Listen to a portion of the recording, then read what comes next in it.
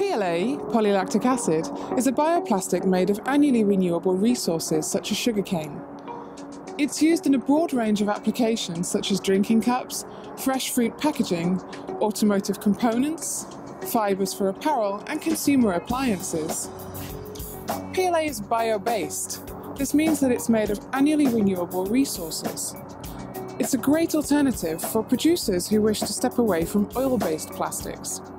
At its end of life, PLA can be converted back to building blocks to grow again the renewable resources from which it was originally made.